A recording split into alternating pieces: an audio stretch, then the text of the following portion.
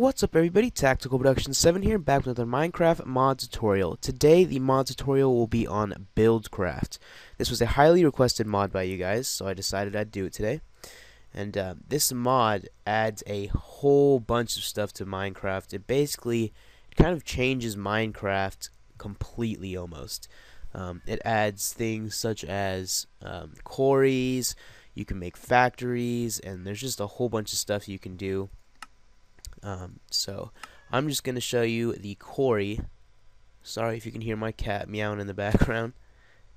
So what we have here is the quarry, then the cobblestone transport pipe, and the iron gears. So this is just pretty much everything that I'm going to need to make this quarry and have it work. So I now need to craft the combustible engines.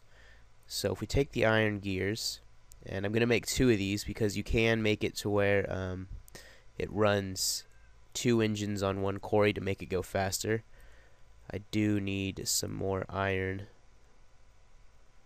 Need 3 more. Oop, too many. Okay. So I'm just doubling everything up right now. And then we put 2 glass right in the center, and then the pistons. So there we go, we have 2 combustible engines, and everything else we're gonna need. I should probably grab one more chest just because this will be a big thing we got here. Okay,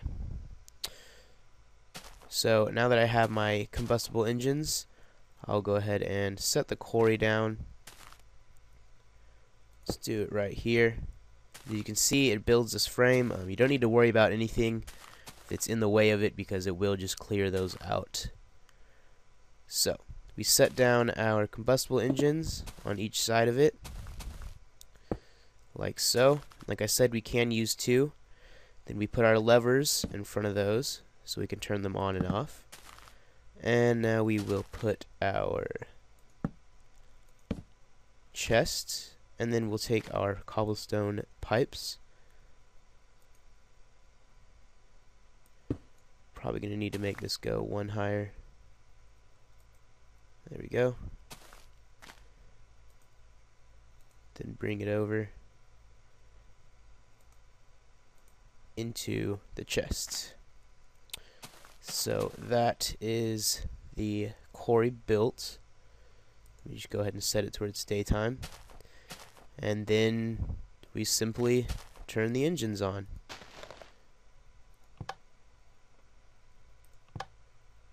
Oh, I forgot we need to put fuel.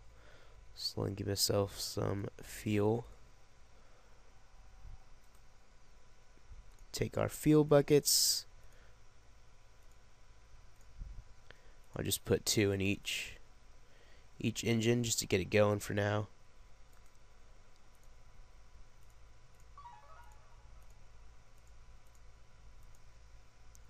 And as you can see, it is building the frame.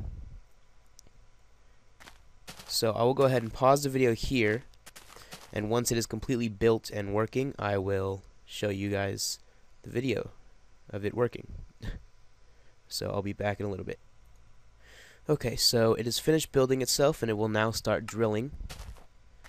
So since I have 2 engines, it will go pretty quick. It only took maybe like 30 seconds to build it, so you can see it's drilling out everything that's in its way, and you can see all the material is going to go into the chest. I was just filling these up with some more fuel, so we'll be able to run longer. So another thing you need to know about the combustible engines is, as you can see right now, they're both on blue right now, but it goes blue, yellow, no, blue, green, orange, and then red, and that is basically the heat of them. If you let it get to red, they will explode and destroy your quarry. So when they get to orange, I would say that you should probably turn it off and let it cool down back to green or blue until you start again. So if I go ahead and show you the chest, you can see it's just packing this thing full of the materials. So again, I will pause this and I will come back when I've gotten pretty far into the ground, so you can see that, and then I'll show you how to install. Okay, so it's made it quite further since I last showed you this, and the engines are at an orange color now, so I should probably shut them off soon to let them cool down. But yeah, that's pretty much that for the Quarry of this mod. As I said, this thing adds a crap load more stuff to Minecraft. This is just a small portion of it, a very small portion of it. So I will go ahead and cut the video for the preview here. And I now need to clean out my Minecraft jar, so after I do that, I'll be back and show you how to install this mod.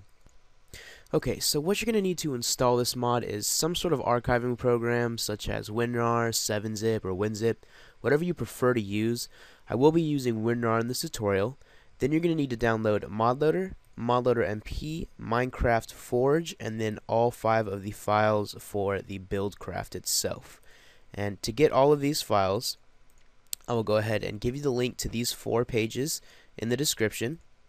And Buildcraft does have its own website, and that's where you will download all the files for it from. And if you go to documentation, you can see the recipes for everything, and then here's more videos on it, and just all the information on the mod will be on this website. But we will be under the download Buildcraft for Minecraft 1.0.0. And what you're going to do is go ahead and click on all these links. I would recommend left-clicking it, or right-clicking it, I'm sorry, then doing open link in new tab, and then it'll take you to an ad fly, and you wait 5 seconds, and then up in the top right hand corner it will say skip ad, and as soon as you click on skip ad, it will automatically download it. So that is how you're going to download all 5 of the files for Buildcraft. Just go through and do that with each one of these. And then when you're ready to download ModLoader, come to Resugami's Mods and scroll down past all this stuff until you see ModLoader 1.0.0, and you can either do download AdFly or direct, whatever you prefer to do. I usually tend to do direct because it's a lot easier. It'll just download it straight from the page.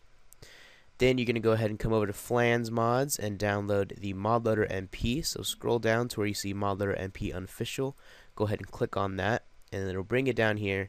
And either do AdFly or MediaFire, whatever you prefer. I think the AdFly will take you to this MediaFire, but if you don't want to deal with AdFly, you can just go ahead and click on the MediaFire and download it from there. So that is how to download the ModLoader MP. Now for the Minecraft Forge, we will come to Minecraft Forge and scroll down a little tiny bit and do make sure you're downloading the client version, not the server. Yeah, don't do the server, do the client version for 1.0.0, not 1.8.1. So again, you can click on either one of these links to download it. I'd recommend the MediaFire. So that is how to download everything. Now when you're ready to install it, go ahead and come over to Start, type in %appdata% and hit enter, and then go into your .minecraft, then into your bin. Go ahead and left click your Minecraft jar, then right click it and do open with WinRAR or whatever archiving program you're using. Now your bin, we can go ahead and close that. We don't need that open anymore. So once you have your Minecraft jar open, go ahead and open up ModLoader, highlight all these class files and drag them in and hit OK. Go ahead and close ModLoader, open up ModLoader MP, highlight all of these class files and drag them into your Minecraft jar and hit OK.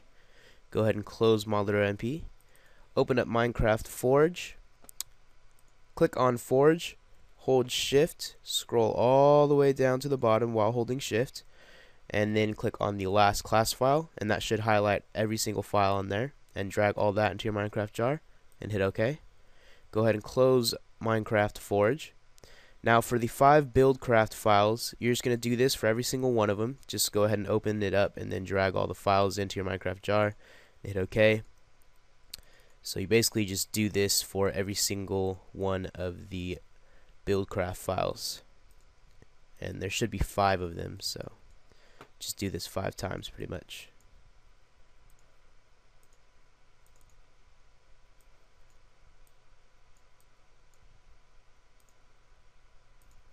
Okay, and then here we have the last one.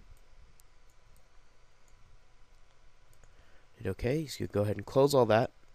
So once you have all these files into your Minecraft jar, what you're going to need to do is delete the meta-inf folder. So go ahead and left click meta-inf, then right click it and do delete files and hit yes, and that'll delete your meta-inf. Always delete your meta-inf. If you don't do that, it will stop Minecraft from working when you're trying to install a mod. So that is it. You can go ahead and close your Minecraft jar. It's pretty simple to install this, but yeah, like I said, it's a little bit repetitive for the 5 files for the Buildcraft, so just do the same thing for each one of those. So that's it. I hope this video helped you guys out. Thank you for watching, and I'll see you guys next time.